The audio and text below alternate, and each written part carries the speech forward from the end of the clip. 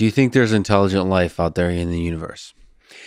Well, if we accept that there's intelligent life here, and we accept that the number of planets in the universe is gigantic, I mean, 10 to the 22 stars has been estimated, it seems to me highly likely that there is not only life in the universe elsewhere, but also intelligent life. If you deny that, then you're committed to the view that the things that happened on this planet are staggeringly improbable. I mean, ludicrously off the charts improbable. And I don't think it's that improbable. Certainly the origin of life itself, there are really two steps: the origin of life, which is probably fairly improbable, and then the subsequent evolution to intelligent life, which is also fairly improbable. So the juxtaposition of those two, you could say, is pretty improbable, but not 10 to the 22 improbable. It's an interesting question, maybe you're coming on to it, how we would recognize intelligence from outer space if we encountered it. The most likely way we would come across them would be by radio. It's highly unlikely they'd ever visit us. But it's not that unlikely that we would pick up radio signals.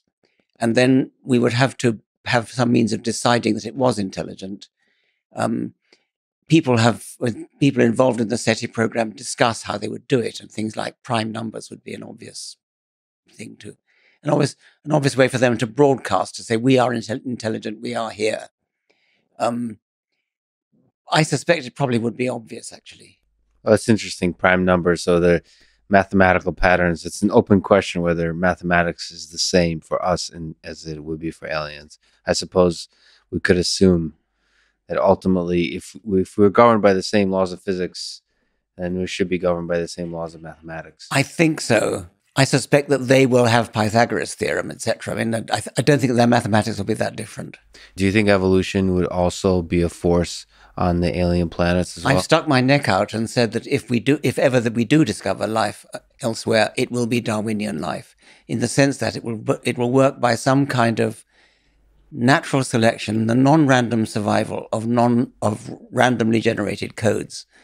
It doesn't mean that it would have to have some kind of genetics, but it doesn't have to be DNA genetics. Probably wouldn't be, actually, but I think it would have to be Darwinian. Yes. So some kind of selection process. Yes, in the general sense, it would be Darwinian.